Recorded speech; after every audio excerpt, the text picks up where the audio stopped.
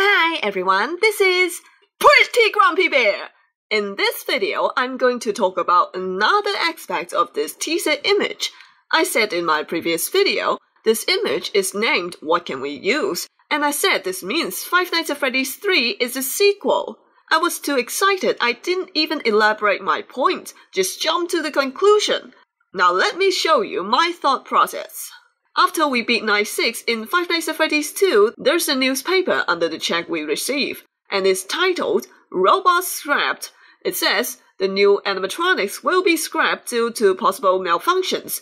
This is the reason why I think this image implies Five Nights at Freddy's 3 is a sequel, because this box is filled with toy animatronic parts. This matches the description of the newspaper.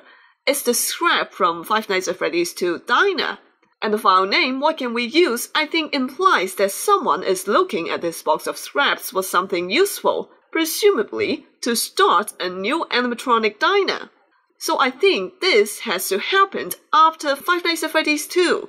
But the question is Five Nights at Freddy's 3 going to be a sequel to Five Nights at Freddy's 1 as well?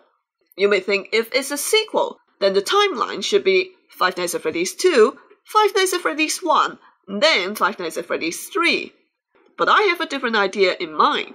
What if Five Nights at Freddy's 3 is a sequel to Five Nights at Freddy's 2, but a prequel to Five Nights at Freddy's 1? Now this timeline would contradict something we already know. The hidden message on ScottGames.com 30 years later. I said in my previous video that I believe this means Five Nights at Freddy's 3 happened 30 years after the opening of the first animatronic diner. Now, Five Nights at Freddy's 1 is probably happened in the early 90s. If Five Nights at Freddy's 3 is before that, then that means the first animatronic diner should be opened 30 years before the 90s. That would put the time at around late 50s or early 60s. It's a bit too early. I'm not sure animatronic technology exists at that point. But then what goes for this argument? First of all, Five Nights at Freddy's 2 may not be immediately followed by Five Nights at Freddy's 1. The newspaper says original characters are being kept in hopes of a possible reorganization of the company. But the animatronics in Five Nights at Freddy's 1 is not the repaired version of these old characters in Five Nights at Freddy's 2. They are newly designed, fitted with new style of endoskeleton. The animatronic suits look quite different, so we're not sure if Five Nights at Freddy's 1 inherited the old animatronic directly from Five Nights at Freddy's 2. In fact, it could be the diner in Five Nights at Freddy's 3 inherited the old animatronic, trying to fix them properly, but they lack parts. So they searched through the box of scrapped toy animatronics, trying to find what parts they can use to repair these old animatronics. Secondly, this is a box of scrap, more precisely, trash.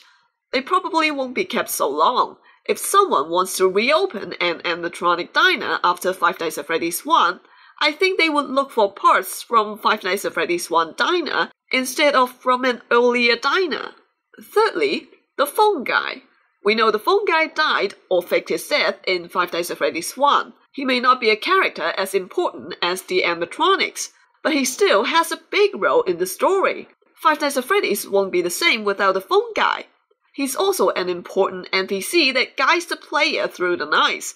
If Five Nights at Freddy's 3 happens before Five Nights at Freddy's 1, that means phone guy can appear again. Last but not least, the surprise element. Scott Cawthon is a really good storyteller. He knows how to make people satisfied. Last time he tried to make us believe that Five Nights at Freddy's 2 is a sequel. The phone guy talked about what happened in the old location, misguiding us to think that he means the diner in Five Nights at Freddy's 1. Then bam! It's a prequel. That's very surprising and creative. It sparked so many discussion arguing if Five Nights at Freddy's 2 is a prequel. I think he is smart enough to pull something like this once more. What do you guys think? Could Five Nights at Freddy's 3 be a pre-sequel? Leave a comment below, tell me your thoughts, or tweet me. My Twitter handle is @PGBGame. Be sure to subscribe so you don't miss any Five Nights at Freddy's theory videos, and I'll see you all next time. Goodbye!